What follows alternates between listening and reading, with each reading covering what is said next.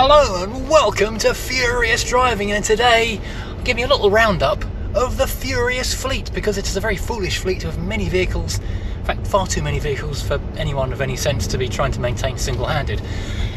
And I was going to start off with a quick look at the Rover 420 GSI Tourer, one of the rarest cars in the world, and a car which I was this close to selling a little while ago because it failed its MOT and it had rust and it had bolts that would undo, and I was just absolutely sick of it.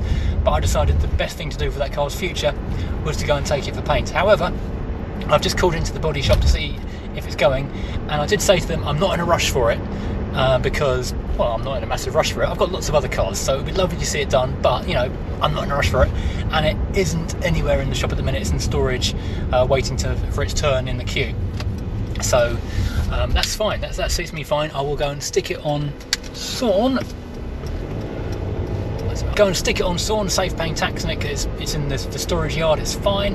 And yeah, I've got the money for the paint job in my premium bonds. I've already won 25 quid on last month's draw, so never know, might win another 25 quid this month.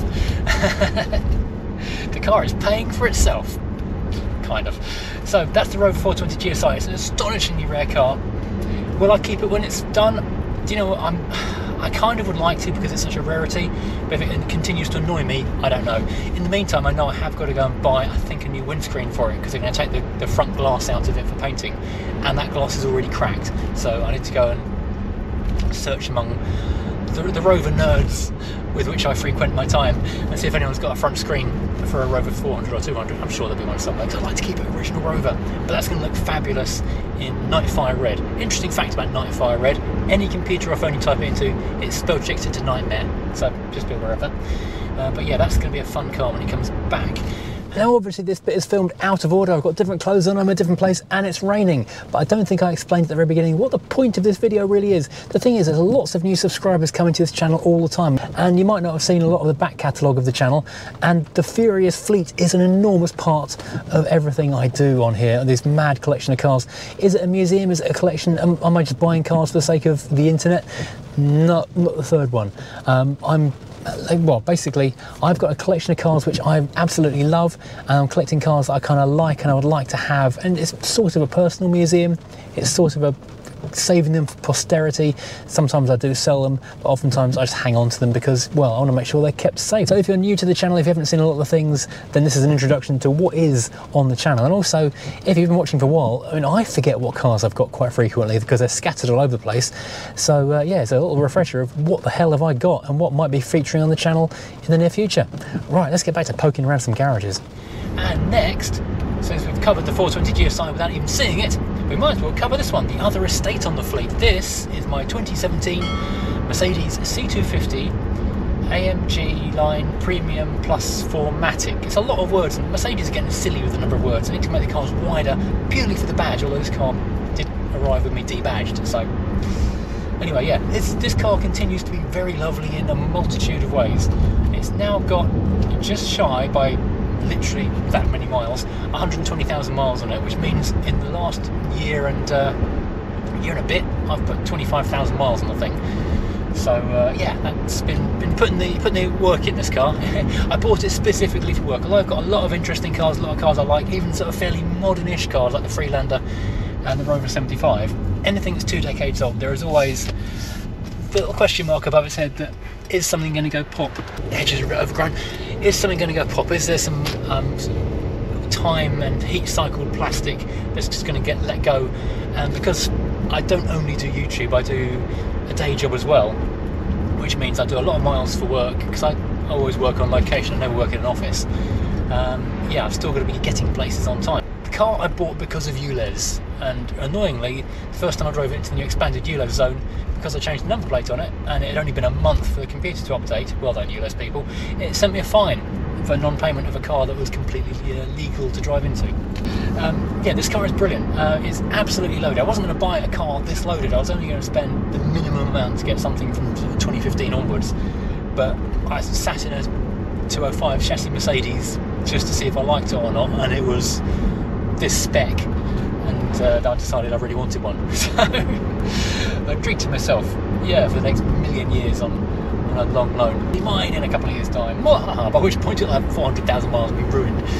But you know, we've got the pretend leather, we've got the real wood, we've got the good computers, we've got the pandemic roof. And basically this car has been fantastic. The only problems I've had with this car, tailgate, it only goes up about 3/4 of the way. It's exactly forehead height for me, where it stops.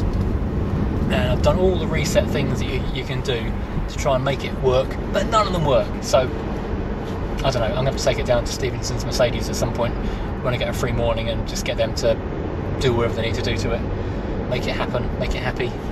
Anyway, yeah, this car has been fantastic. It's only a basic maintenance, you know, service plan stuff. It's brilliant. It does the miles, it's incredibly comfortable.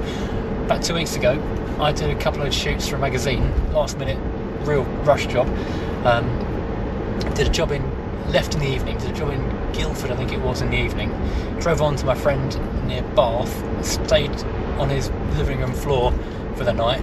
Then he came with me and we drove on to Wales and then dropped him back in Bath and then back home. 550 miles and 2 photo shoots. This thing was fabulous, absolutely brilliant.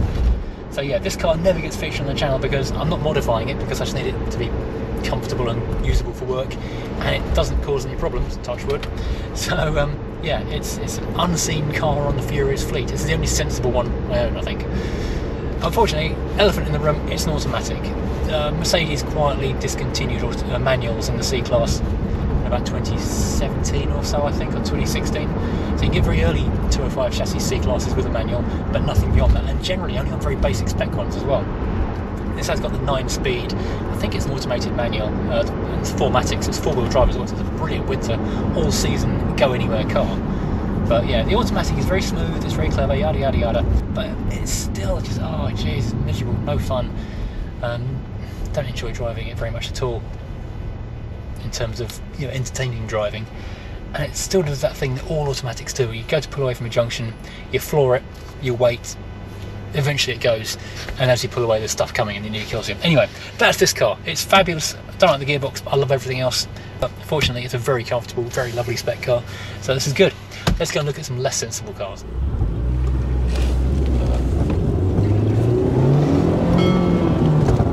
Now this car feels like a bit of an extravagance. It's basically good enough to be a daily car. It's very big, it's worth a lot of money in terms of my fleet of cars, and it's still for sale at the moment. This is the Rover 75, which, well, everyone loves it, but it is 100% for sale. I don't want to let it go. It's a fabulous car, owned by Rover initially, and then one owner for 20 years, from 2003 to 2023, very briefly on the V5 with the guy who he sold it to, just to kind of take it off his hands, and then me. And I've given it some love. He looked after it really, really nicely. Loads of money spent on this thing over the years, and I've done big service, changed the coil packs, and what else have I done to it?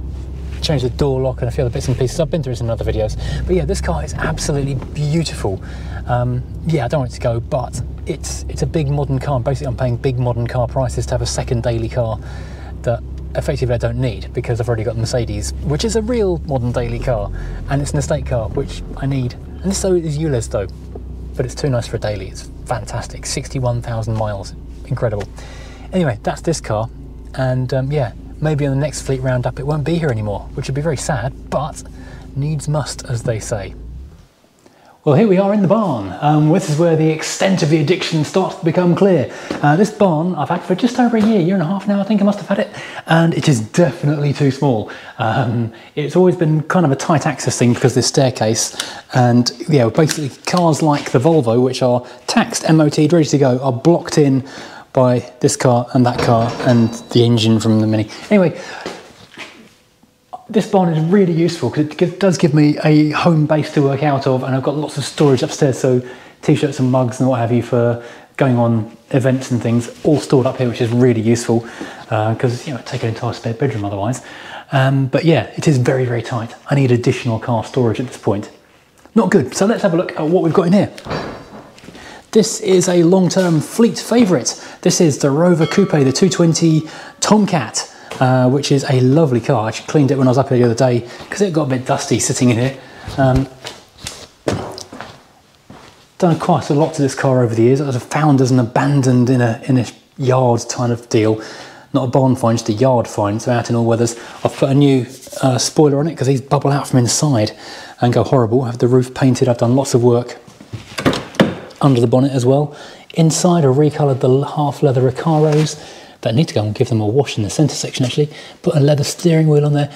A few other jobs to do to this car, including, well, basically new head gasket. It's a wonderful thing, that's so much fun to drive.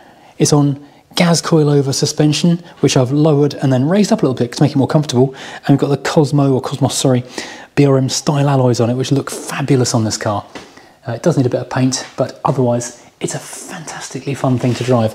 And the reason it's not been on the road for a little while this year is because, well, the head gasket is not leaking into the cylinders, it's leaking outside the block onto the exhaust and just leaving oil and smoke everywhere. And it's just not sensible to drive it. It's not a great situation to be in.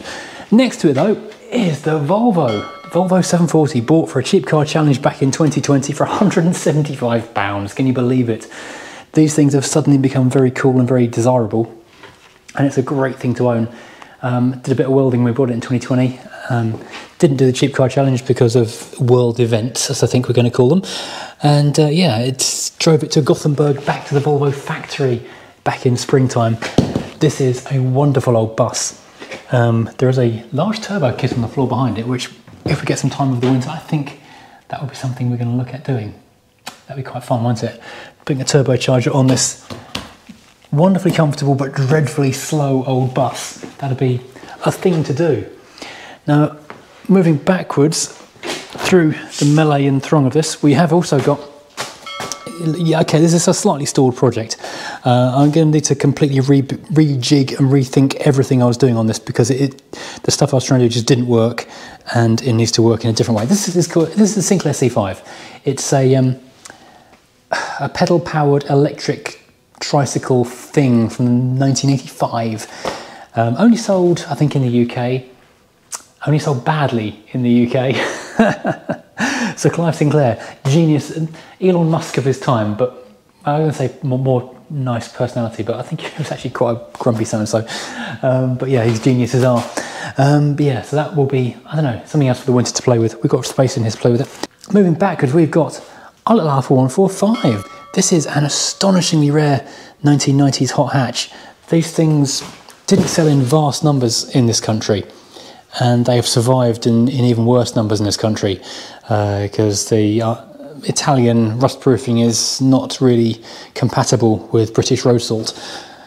So the fact this is a clover leaf with factory leather makes it extra nice. It's really unusual colour, Azzurro Fantasia blue, which is fantastic. I've never seen one in real life in the same shade. And yeah, loads of welding's been done to this car since I've had it. The guy I bought it from, an Italian car specialist in the Midlands, had done an awful lot of welding to it, but very badly, and it failed its next MOT horrifically, and we had to cut out the entire sills and the strut tops, which have been really quite nastily bodged. It wasn't very safe at all. So thanks Italian car specialist in the Midlands who did that and then sold me the car for top whack price. But it does have an amazing engine. There are receipts about £7,000 in this car's engine, including grinding the crank and complete rebuild. And to that end, it drives incredibly. The way this engine revs is just astonishing. I've driven a few other 145s and 6s since owning this, and I used to have one back in the day. And this one is by far and away the best one I've come across in terms of the engine performance. So it needs a new clutch though. It's stranded here until we get the new clutch. If we can get that sorted in time, this will go to the NEC with us. It's got a decent sized back end. If you take the seats down, we can fit all the tables and mugs and what have you in there for NECing. It also needs new suspension. I think the suspension is a bit tired. It's 130,000 miles in this car, and I think it's the original shocks and springs. So yeah, they need to be changed out. Yeah, go over to see our friends at Gaz who did this one, and they can also do this. For a long time, Bilstein B6s have been the go-to for the 916 platform Alpha, but apparently they're now made to order, and it's about a 6 month to a year lead time. So I think Gaz, who are up in Essex, and they build to order as well, but I think they're a bit quicker, might be the way to go.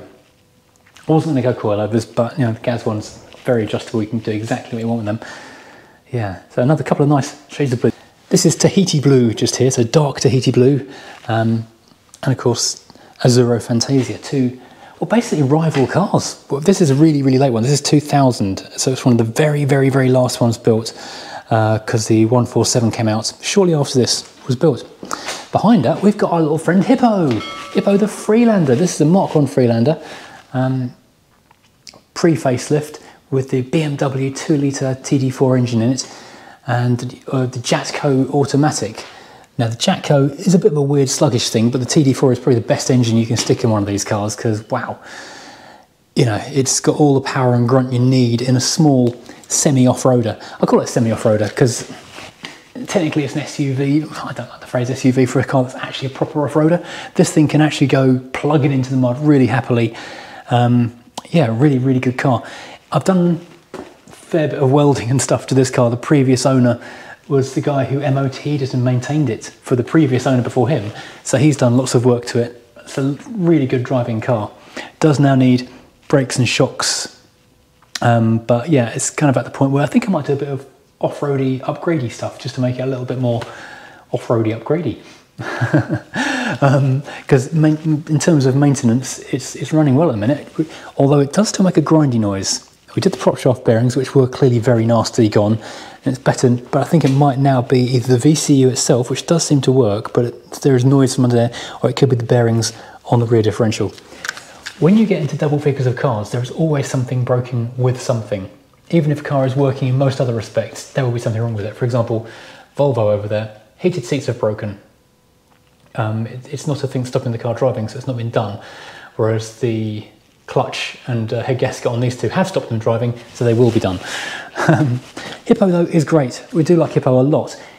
The great thing with this car is it's really big on the inside, but not that big on the outside. Early generation, I hate the phrase SUV so much, but this is a small off-roader with car-like capabilities.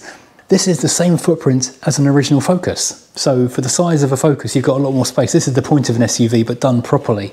Modern SUVs, it's all, yeah, just there. So this is really handy. There are other ones I would quite like to have, like a Discovery 2 or even a Discovery 3, because they're such useful, practical things. Bung the roof tent on one of those, because this is what we primarily use this car for now, is tip runs and camping. And you've got yourself something really cool. There's also a few other things. I quite like having a four-wheel drive of some kind in the fleet for this kind of camping holiday duties. So whether we changed it for, I don't know, G-Wagon, yeah, I'm not that rich. An old ML, something like that, that would be interesting.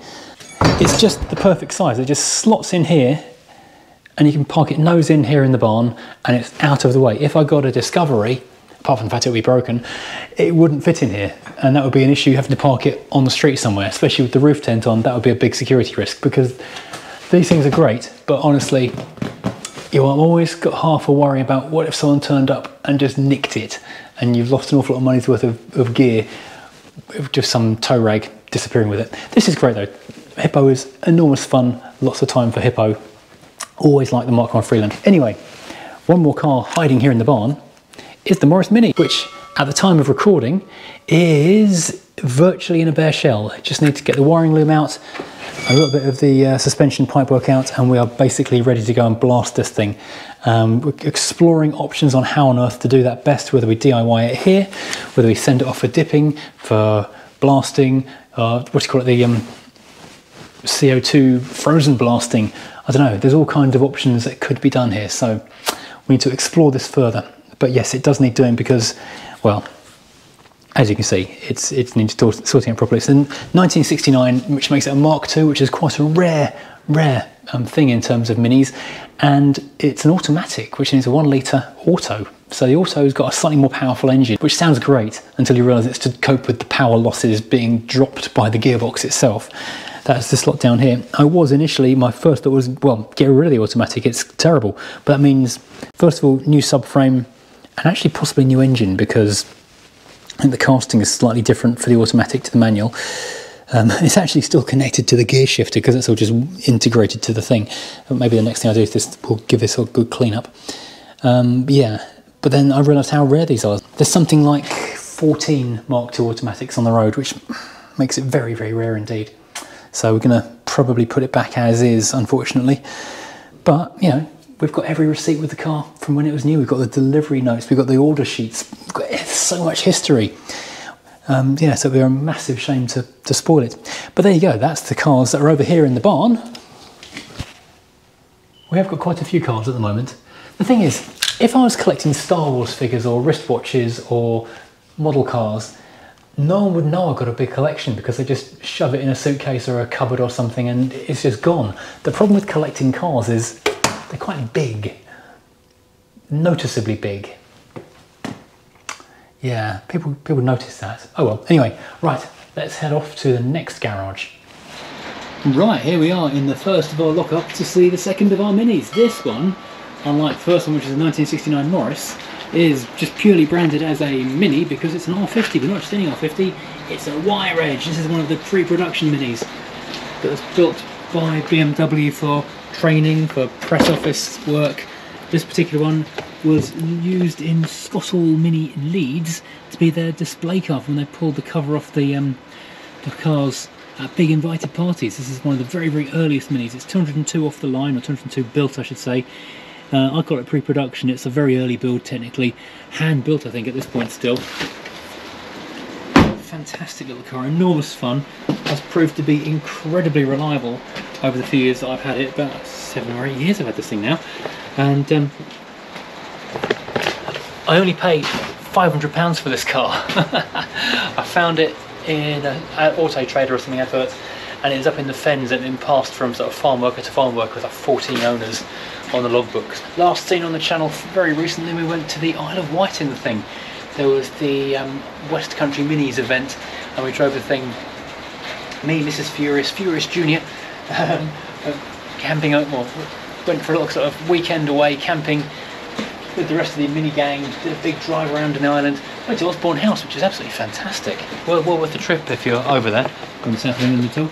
This is a lovely little car. If there's anything on the chopping block for leaving the fleet, this is not it.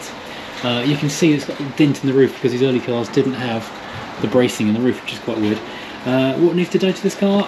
Job-wise, it needs air conditioning sorting, the radio is not functioning. Beyond that, it's great. I've waxed oiled it earlier in the year, so I can use it for the winter a little bit. I won't use it too much because obviously it's quite rare. And the headlining, typical of everything 20 years old, is just starting to unpeel. But really, for a car of this age, it's just astonishing condition. Fantastic and so much fun to drive. When these things came out, people complained that they were too big, they weren't easy, well, they were maxis, and I thought they were hilarious for saying that. But the fact is that of all the Minis that have followed, this one really does capture the spirit and the style of the original Mini so perfectly well. Even though it is double the size of the original one, it is now a fraction the size of the current cars. I mean, Mrs. Furious does have a sort of current shape Clubman, and this thing is tiny compared to that. This is also way more fun to drive. Right, let's go and look at the two of the next oldest vehicles in the fleet in some other lockups. Well, here we are in another lockup with another car. This is my 1972 Rover P6 2000 SC car, which I've owned for a very, very long time indeed. It's 1992, in fact. This thing is absolutely fabulous, but unfortunately it suffers from squeaky wheel syndrome in so much as that because it's on its own in a garage, which is lovely and safe, but not near enough to be noticeable. It doesn't get driven, and so as it stopped working, it's kind of forgotten.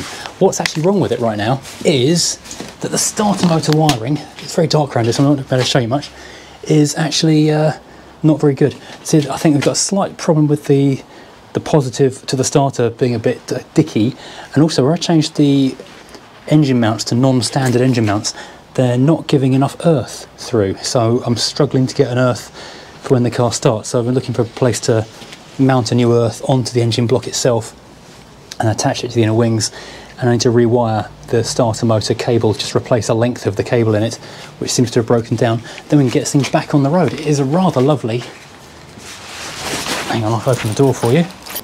Long-standing viewers of the channel will remember this car from being on the channel. It was restored, painted about 20 years ago, possibly longer than that, retrimmed in about 2009 or 10, and I've not done a huge number of miles since, so the interior, probably a couple of thousand miles since then.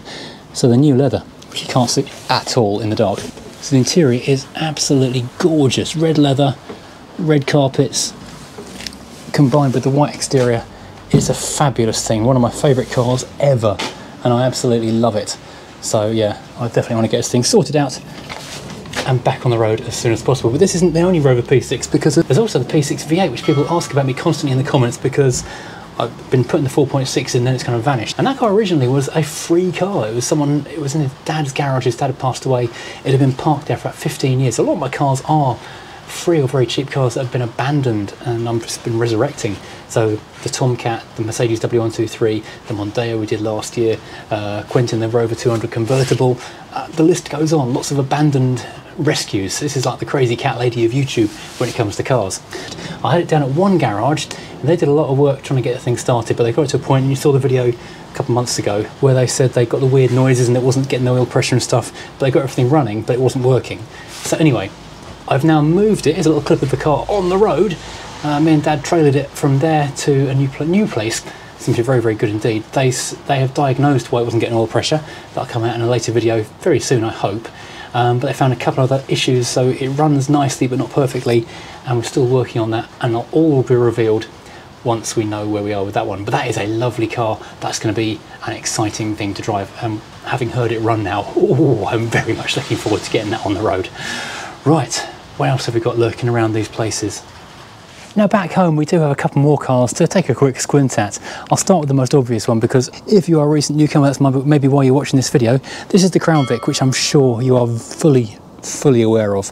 It's currently, well, as you can see, going back together very slowly, but things are happening. Absolutely love this thing. It was based out of a town called Beechwood near Cleveland in Ohio from 2002 until I think early 2022 or to end of 2021, and yeah, it served as a sergeant's car for most of that time up until about 2015, and then after that point it was a pool car for the motor pool, because the city motor pool dealt with the police, all the government bodies, fire, that kind of stuff, and so it just worked its last couple of years as a loaner, but still within the police force. So it's a long service, but only 80,000 miles on it. The condition is really good, apart from the fact the sills are completely rotted out, but we're dealing with that. Things are happening, it's on the move, it's nearly back on the road again in another 6 months. Behind me I've got too many Rovers. We've got the Punto first of all. This is a Punto 75 ELX, built in March 1994. This is, as far as we know, the oldest surviving right-hand drive Punto in the UK, possibly the world. There was one that went through Matthewson's auctions, and someone flagged it up to me as being an earlier one by a very short time, but I don't know. I've not been able to sort of see any kind of build records on that car, so I don't actually know if that actually is an older car or not. But this is actually not bad condition, considering it's had, well, a checkered life, if you like. It's obviously been enjoyed and loved at first, but kind of neglected in later years, and then found and starting to be loved again. It's got a few little knocks and things around it, but it's generally in surprisingly solid condition, because these cars do rust like crazy. This is one of the most quickly rusting vehicles on the planet.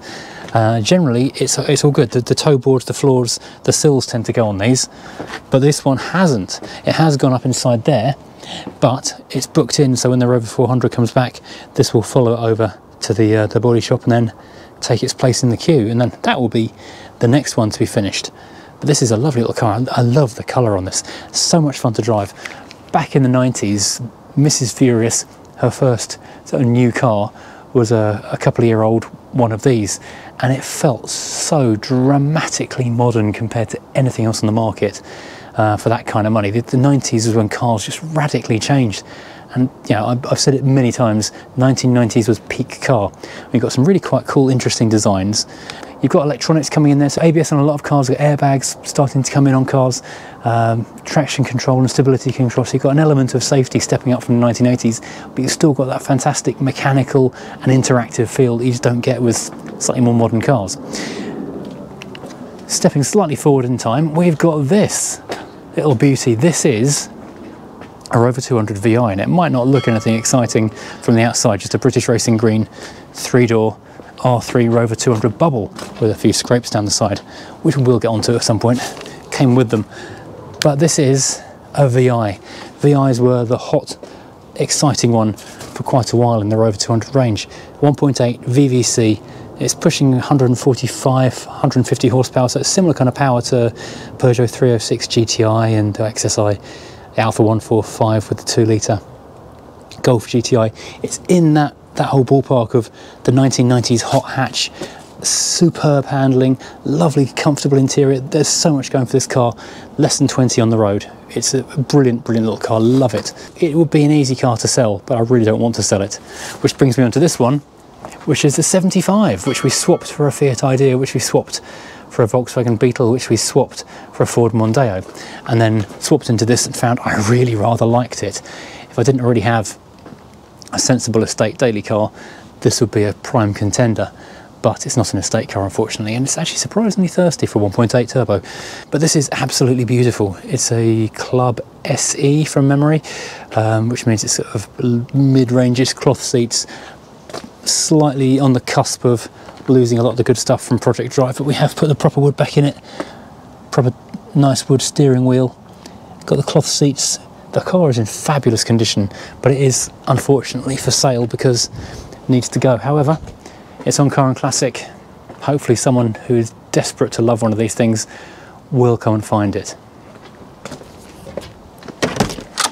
Now last, but by no means least, despite the fact it is being used entirely as a table, including for some of its own parts, it has to be said, is this rather fabulous Mercedes W123. This is a 1983 230e. And the reason it's being used as a table is because it doesn't normally live in this garage. It was living under a cover where the Punto is, but when the Rover V8 vacated the garage to go and have engine work done, this seemed like a prime contender to take that space. Unfortunately, it's so big, it barely fits. I've just been using the airline and I can't get back alongside it to coil it up. It's actually a problem how big it is in this garage space. I can't move past it quite often, so stuff just gets piled on top of it. But this is a car which hasn't been on the channel for a few months because it's stuck in here. I found it in a barn. Literally, it was a genuine barn find.